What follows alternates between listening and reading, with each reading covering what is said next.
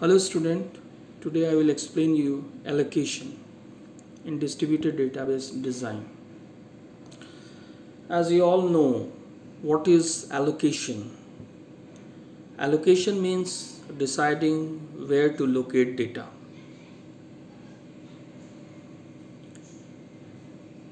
And how to allocate data? The allocation strategies is number one, centralized data allocations. Means entire database is stored at one site. The second way is partition data allocations. Means database is divided into several disjointed parts, that is also called fragments, and stored at several sites. And the third one is replicated data allocation. That means copies of one or more database fragment are stored at several sites. So we can allocate data in three different ways, that is centralized data allocation, partition data allocation, and replicated data allocations. Data distribution over a computer network is achieved through data partition, data replications, or a combination of both. Now, allocation problem, where problem arise. Here we are discussing here fragment allocation problems. Assume that there are a set of fragments f equal to f1, f2 dot dot fn, this is fine, and a network consisting of site s, which is denoted with s, which is equal to s1, s2 dot dot sn, on which a set of applications q, which is denoted with q, equal to q1, q2 dot dot qq, is running. So here we are taking three things: fragments f, site s, and application with q. The allocation problem involving finding the optimal distribution of f to s. One of the most important issues that need to be discussed in the definition of optimality.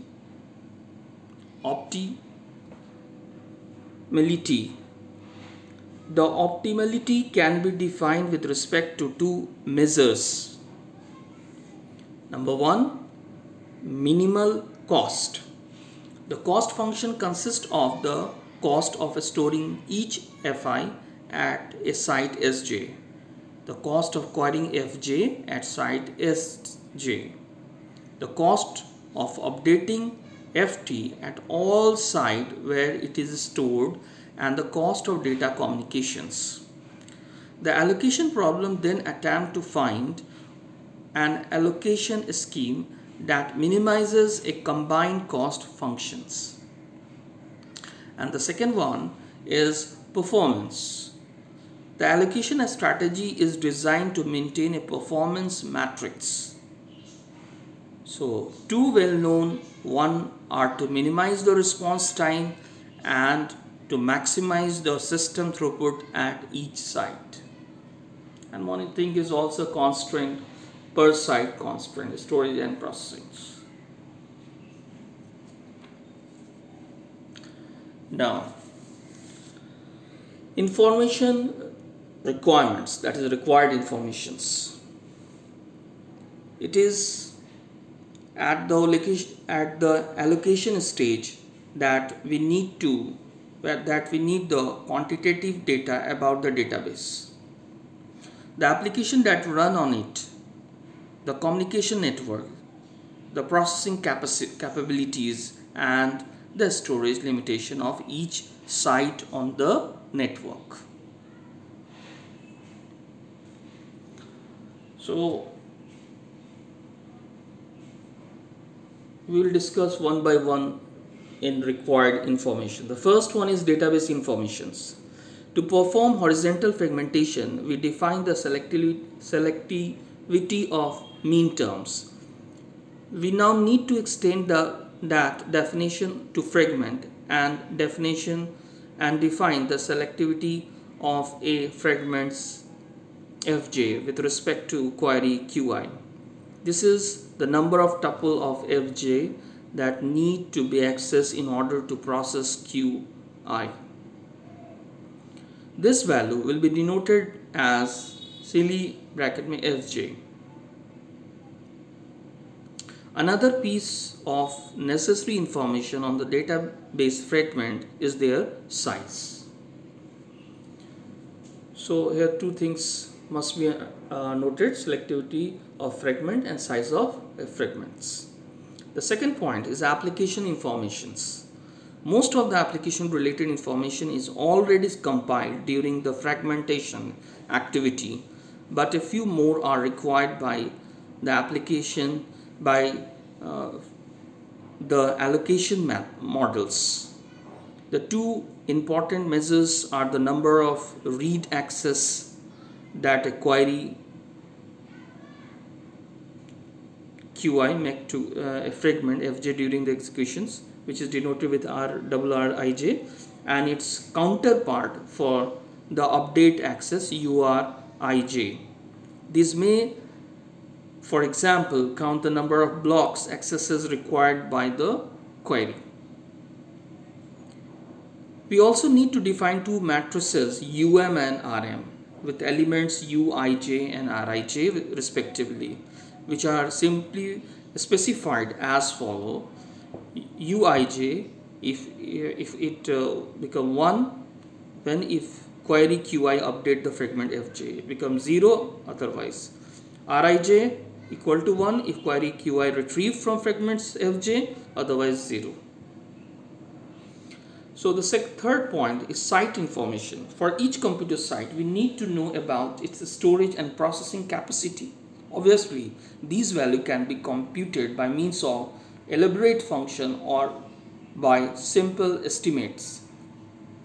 The unit cost of storing data at site sk will be denoted as USCK. There is also a need to specify a cost measure LPC as a cost of processing 1 unit of work at site sk. The work unit should be identical to that of the RR and UR measures. It gives the site informations.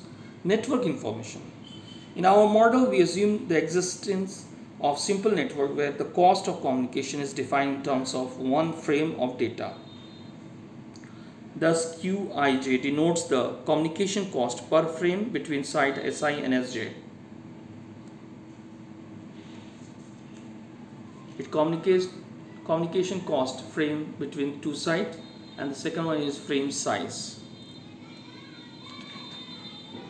To enable the calculation of the number of measures, we use f size as the size in byte of one frame.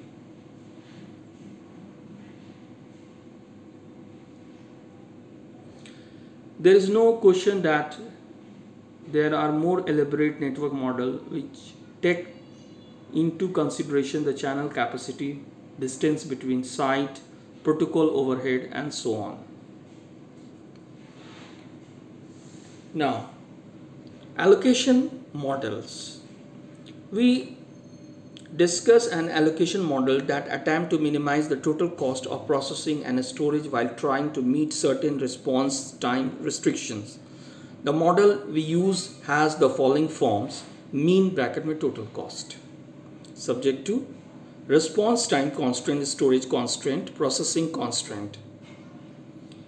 In the remainder of the section, we explained the component of this model based on the information requirement.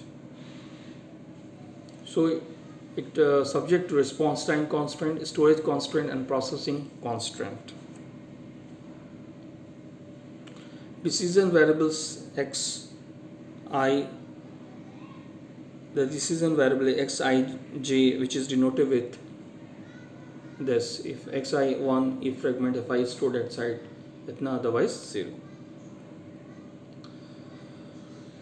Total cost.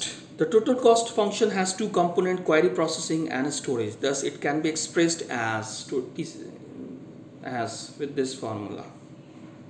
Here QPC is the query processing cost of application QI, STC JK is the cost of storing fragment FJ at site SK.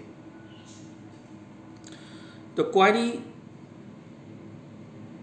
processing cost is more difficult to specify. Most model of the file allocation problem of FAP separate it into two components, the retrieval only processing cost and the update processing cost. We choose a different approach in our model of the database allocation problem DAP and specify it as consisting of the processing cost PC and the transmission cost TC. Thus the query processing cost QPC for the application QI is QPC equal to PC plus TC. In this way we can find the query processing cost. Now the processing cost. The processing component PC consists of three cost factors: the access cost AC, the integrity enforcement cost IE, and the concurrency control cost CC. So PC equal to AC plus AIE plus CC. The detailed specification of each of these cost factors depends on the algorithm used to accomplish this task. However, to demonstrate the point, we specify AC in some detail. Integrity and concurrency cost, it can be similarly computed through depends on the specific constraint. Now the transmission cost. The transmission cost function can be formulated along the line of access cost functions. It is composed of two components: cost of processing update TCU and cost of processing retrievals. So we can write here TC equal to TCU plus TCR. Cost update, it inform all the sites that have replicas plus a short confirmations message back, which is denoted with this formula. Retrieval cost, send retrieval request to all sites that have a copy of fragment that are needed plus sending back the result from these sites to the originality.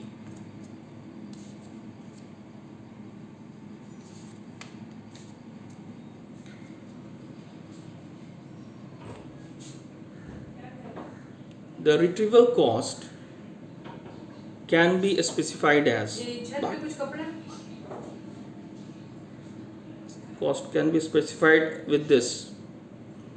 Here the constraint function can be specified in similar detail. However, instead of describing these functions in depth, we will simply indicate what they should look like. The response time constraint should be specified as execution time of QI less than maximum response time of QJ with this formula. Preferably, the cost measure in the objective function should be specified in terms of time, as it makes the specification of the execution time constraint relatively straightforward. The storage constant is denoted with this formula, which is given here, whereas the processing constraint for the site is given with this formula. You can use this formula also. So with the help of these all constraint and all terms, this complete our development of allocation models. Now the last topic of this allocation, solution methods.